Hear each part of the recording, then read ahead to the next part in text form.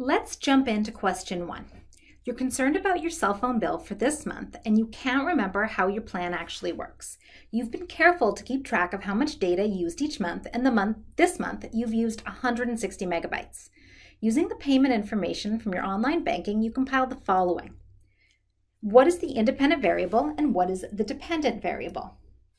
So here, cost equations are easier in that cost is always going to be the dependent variable,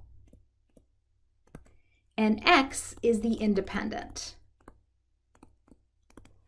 I like to say that Y depends on X. Here, cost depends on data used.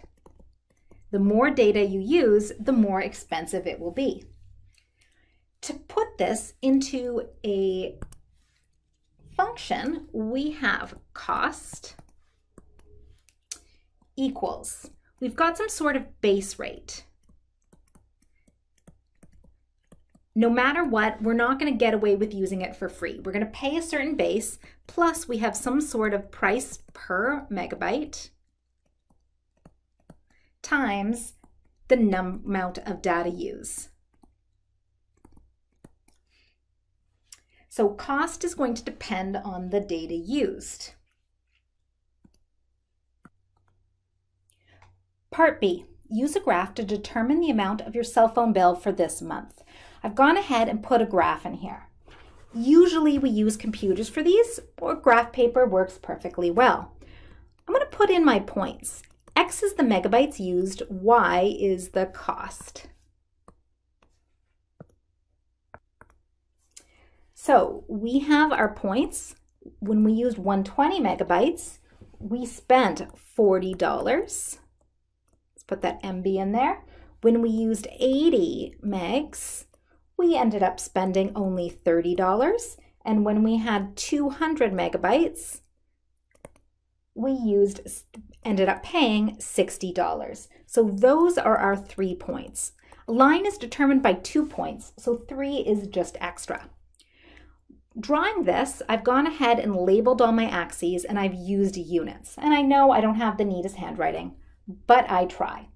So let's draw in these plans. Let's use red. So what we're going to do is put in those points. So 120, 40. 120 on the x-axis, 40 on the y-axis.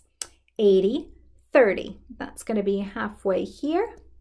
Finally, we have 260. That is over here on this. And when I line those 3 points up, they look like a line.